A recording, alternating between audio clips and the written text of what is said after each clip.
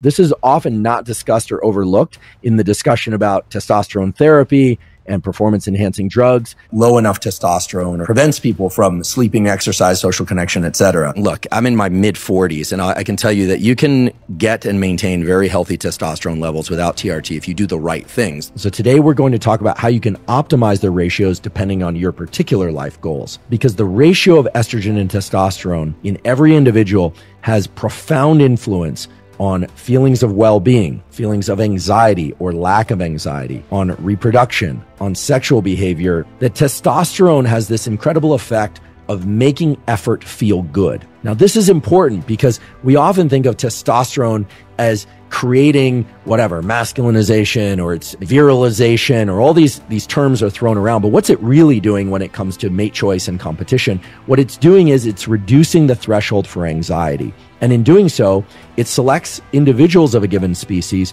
to push further. And we all make these molecules, but there are also important behavioral tools, supplementation tools, as well as prescription drugs that can impact ratios of testosterone and estrogen in really powerful ways. The question that I often get, in fact, is one of the questions I get most often in the comments on YouTube, I don't know why that is whether or not ejaculation adjusts testosterone levels. Sex and ejaculation itself does not reduce testosterone levels. However, abstinence or sex without ejaculation for a week or more will increase testosterone levels up to 400%. It's important to point out that while increases in testosterone promote seeking of mates and reproduction, in males, it's interesting to point out that testosterone is promoting seeking of sex, but it's also estrogen in males that's important for libido. If estrogen levels are brought too low, then men will completely lose their libido. So testosterone promotes sex-seeking behavior. And the real question then is, does sex itself promote testosterone? And the answer is somewhat complicated, but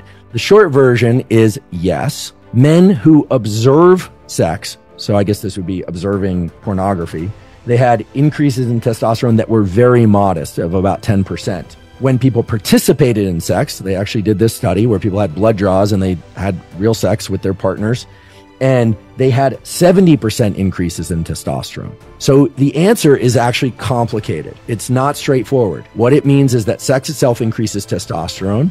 However, abstinence also increases testosterone even further. So it's a nuanced answer, and you have to understand that nuance if you want to understand how certain behaviors impact hormones and how hormones impact those behaviors. One of the quickest ways to boost someone's testosterone is to have them achieve a win. Repeated failures take testosterone levels lower than they would be otherwise.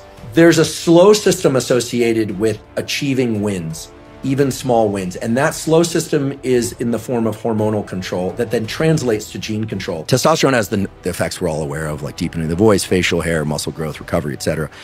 Mostly because testosterone increases protein synthesis. But in any case, testosterone has some very interesting effects on the brain. The major mental effect of testosterone is it makes effort feel good.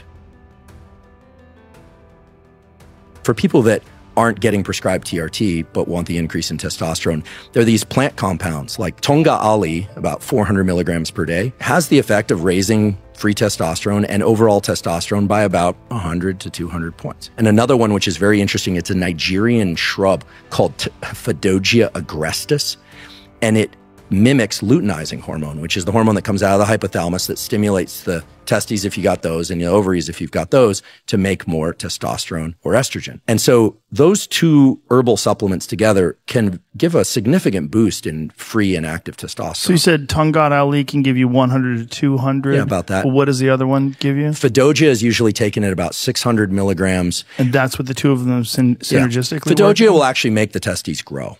It's a noticeable difference. So everybody wants that.